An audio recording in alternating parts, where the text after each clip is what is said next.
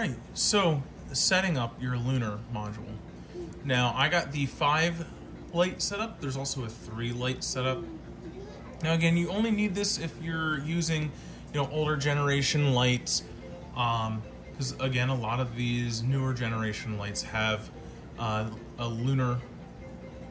moon light setting in them as well.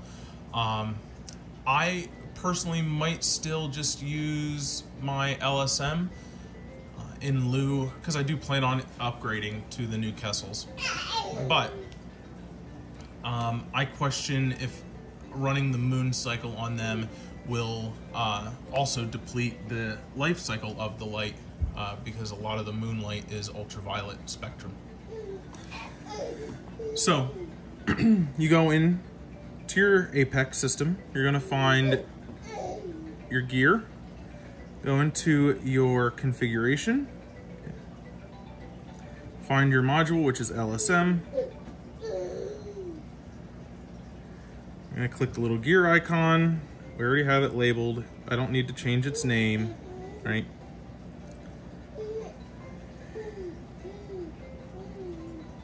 We're going to configure it.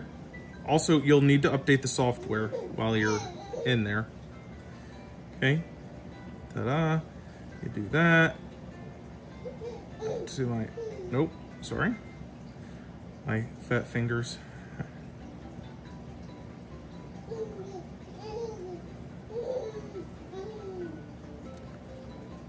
Where is it in here? There it is.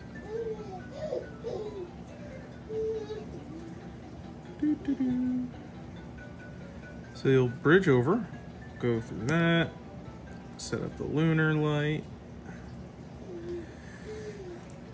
And literally all it is control type advanced. I set the icon to moon, and then it's set off if moon, and then you want to do 3 zeros / 3 zeros, then on.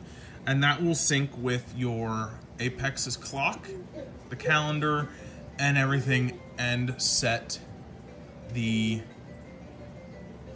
LSM and the lights, the lunar lights, to that. So you just enter that, send it off.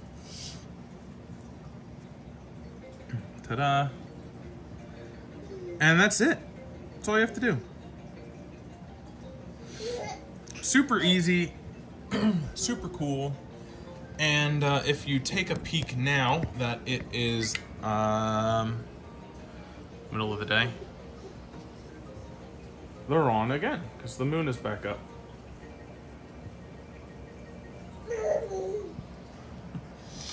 So that's the lunar module. So I hope you found this helpful. Leave a comment and a like, and we will see you tomorrow.